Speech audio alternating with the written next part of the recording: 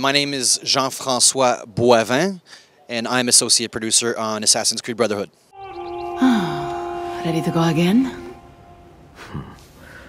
You don't need to ask. One should always have the freedom to choose. Shh. What's that? Probably just training exercises. We are following Desmond's story in Brotherhood. It's a continuing story of Ezio Auditore, obviously, but Assassin's Creed is first and foremost Desmond's story. So we are pushing that story forward a lot, and we're actually starting to close some doors that we've been opening since the beginning of the license. For us, it made complete sense to continue the story on a historical level. If you take a look at what happened with the Borgias at the end of 1499, the Borgias' story was just beginning. And Ezio's story in AC2 was about becoming a master assassin and growing up into becoming a master assassin. And for us, it made sense to give the player the fantasy of what it is like to be a master assassin and bring it one step further, and not only that, but be the master of an assassin order. So, and there's also the other part when we went location scouting 2-3 years ago, and we went in Rome and was like, hey man, this city could be a game in and of itself, just the sheer size of the city and whatnot. So all those three components together made complete sense for us to continue Ezio's story. Desmond's story is the critical line of the entire franchise. It's the common denominator of all our games. I don't know how... I can't see that far into the future to see if there's going to be always a second or third episode in a historical setting. For now, we're doing it with Ezio because it makes sense. If it doesn't make sense, then we won't do it. We always want to stay true to the intelligence of our fan base and not cheat them over for the sake of, you know, making a quick buck or something like that. It has to be quality. It has to be deep, and it has to make sense. Uncle, be careful. I will.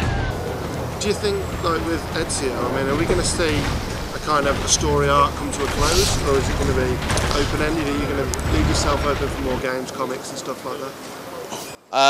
On a convergence scale, again, I can't really comment on that because what I do for a living is I'm not really involved in all the business aspect of multimedia or transmedia type of approach. So I can't really say, but all I can say is about Desmond's story is we're going to start closing doors that we've been opening since the beginning of the Assassin's Creed franchise. So for those of you who've actually finished Assassin's Creed 2, there's a big WTF moment at the end, and there's going to be a bit more explanation on how that's evolving. There's lots of improvements. I can name you 4. The first one is the fight system. I'll go back to saying respect for our fan base. We have a great relationship with our fan base. We talk to them all the time and whatnot. And Assassin's Creed 1 was, oh my god, amazing, jumping everywhere, beautiful graphics, blah, blah, blah, kind of repetitive. So please, more variety. That was our main focus in Assassin's Creed 2. We nailed that very, very eloquently. One thing that came out a lot was the fight system is still a bit sort of slow-paced. It's still a bit defensive-centric, and we wanted to reward those who strike first or are a bit more aggressive. But at the same time, we didn't want to make it exploitive, so we upped the AI, made them a bit more aggressive, a bit more numerous in their sort of pack. So that's one thing. We worked on the fight a lot. We worked on the horse a lot because Rome being that size, it's actually 3 times the size of Florence. So we wanted to have the horse in the city. We wanted to do advanced fighting with the horse against other NPCs on horses. There's the Rome upgrade system that we took from the villa, the Auditore Villa in Assassin's Creed, but we've expanded that and put that in Rome in its entirety.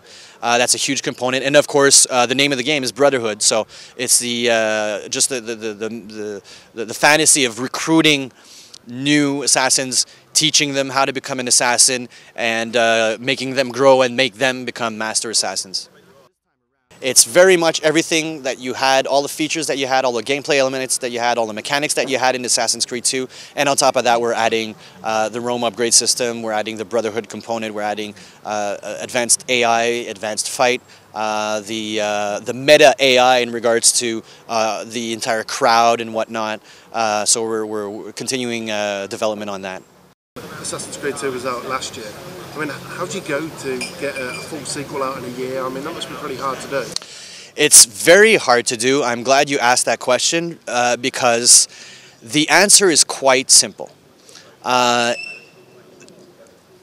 It's about. I'll say it's twofold.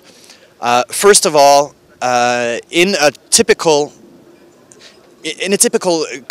cycle of game development, you have your conception, then your pre-production to prove your concept, then you get approved for production, and then you ramp up in resources, right? So you go up to 150, 200 resources, and then you produce the game, up to the point where you start submitting to first parties.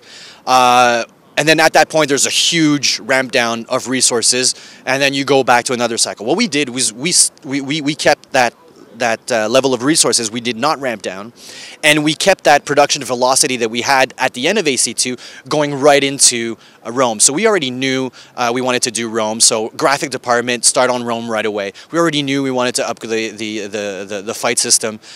We wanted to work on the AI. We wanted to work on a bunch of different gameplay elements. So we just kept everybody and just said start working on it right away. The other aspect of it as well is our tools are fantastically stable. We've been working on Anvil for Assassins for over 7 years now. And of course there's our friends in Singapore that's still helping us out. Our friends in Quebec City are now helping us out. There's the guys in Annecy. We're doing a great job on multiplayer. So for all these reasons, that enables us to do a full single-player campaign in a year. How do you respond to that sort of accusations, I suppose you could call them, that with the development cycle so small and not that much of a visual upgrade, that it's kind of Assassin's Creed 2.5 kind of thing? I mean, how do you respond to that? Well, it's not, because the amounts of content that we're offering is equivalent to a full single-player campaign. So right off the bat, it's a full game. Second of all, we are upgrading we're adding so many new features and so many new components to it that the way I would respond is wait and play. And just like people were waiting for us with a baseball bat at the beginning of AC2, just hoping to hate us and hoping to bash on our game, they came out of it saying, yeah, okay, bravo, well done. I'm expecting the same kind of response this time around. There's a definite improvement in the artistic direction that we had. We went more to our core values that we had in Assassin's Creed 1, basically meaning a more crisp image, a more full texture image. We all have limitations in regards to having an open world and being able to see really, really far and being able to render textures really, really high. So we're continuously working on, and this is still to this day, like right now as we speak, we're working on optimizing it. So what you saw there is basically what we have up until now. But I expect to have a much more impressive visual thing to present. The thing for me with Assassin's Creed 2 was that the lip syncing was pretty terrible, to be honest, at times. When have you taken that as feedback from the reviews and the forums and looked to improve that? As you can see, in the cinematics department, yes, it has been a major focus. Overall, it's not been that much of a major focus. I think we do a better we do a better job than most games that are out there in regards to facial animation. Performance. We're continuing to develop that. We're continuing to develop our rigs, develop our skins and whatnot. So we do want to have a much better performance this time around in the animations. I'm personally not working on the next opus of Assassin's Creed 3. It's not even in production yet. So we do know that there's going to be a next Assassin's Creed, obviously, because Desmond's story is not over. The franchise is still very much alive. As to when it's going to be released, it's purely speculation. I have absolutely no idea. I know you're there, Ezio! The Pope told me about you and your little group of assassins. And this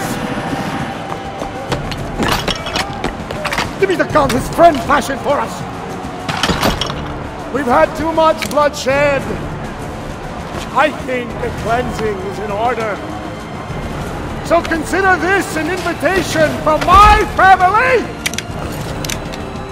to yours.